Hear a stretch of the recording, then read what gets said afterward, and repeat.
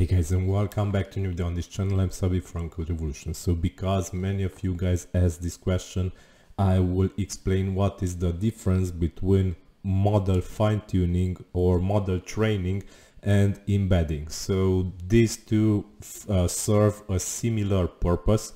So both will teach the AI some stuff about you, your business or your product, so it will be able to reply to customers or to write content using the newly found information.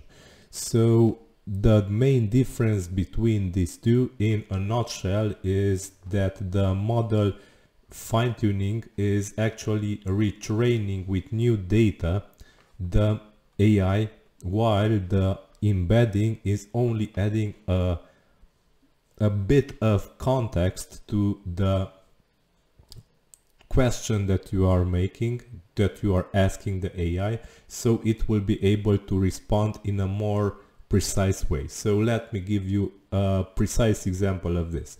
So let us say that we want to teach the AI that Code Revolution has WordPress plugins about and they are focused on auto blogging. So for this I have two options. I create a large data set in the model training, and by large I mean maybe tens of thousands, hundreds of thousands of data lines like this in a prompt completion pair. And I write here that Code Revolution is a WordPress plugin development company. So the prompt is what is Code Revolution, and the completion is the answer for the prompt. So Code Revolution is a WordPress plugin developer company. What products does Code Revolution have? And the completion is it has many WordPress plugins. They have many WordPress plugins including Newsomatic, AI Embeddings, and so on. And so on until we have many lines of this training data, and this will be sent actually to OpenAI, and they will run this data on the model, on the AI model, and the AI model will learn this information that you send to it. So based on this, it will be able to add the data to its knowledge, and it will be able to respond in a natural way to customers or users who ask about Code Revolution, for example.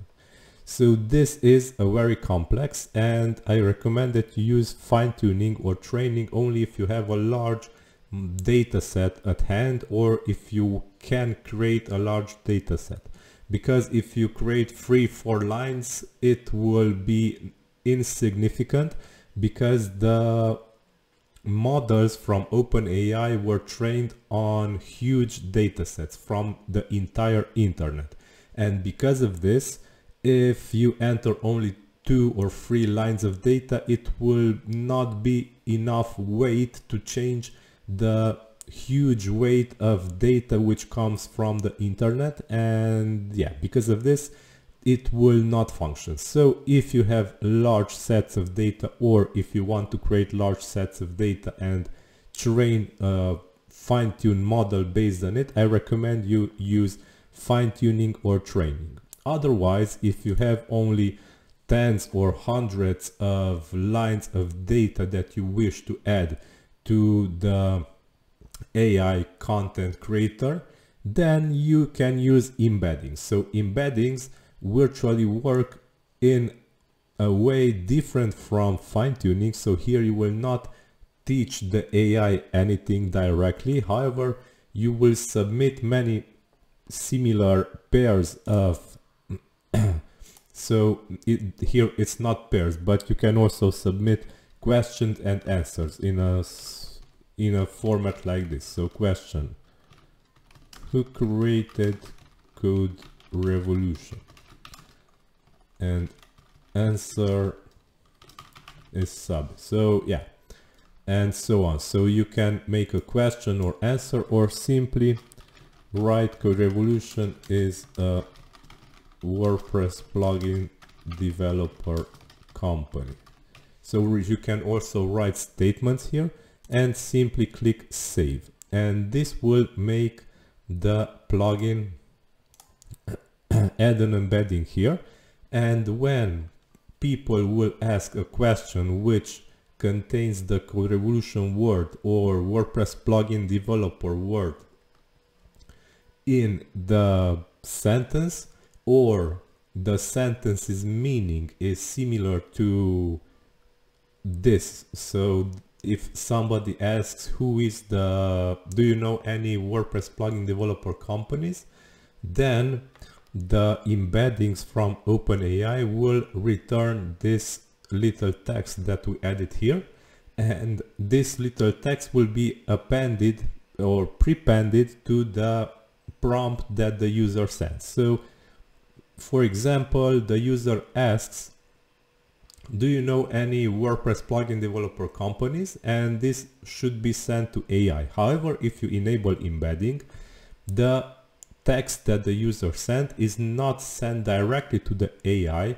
However, it is sent through the embeddings node, which filters any embedding text that you added here, which is similar to the question of the user. So if you have here Code Revolution is a WordPress plugin developer company, and the user asks, do you know any WordPress developer companies? Then this embedding text will be returned, and the AI-matic plugin will append this little text to the question of the user. So it will look like something that actually the AI will get this information. So Code Revolution is a WordPress plugin developer company, and on a new line, do you know any WordPress plugin developer companies?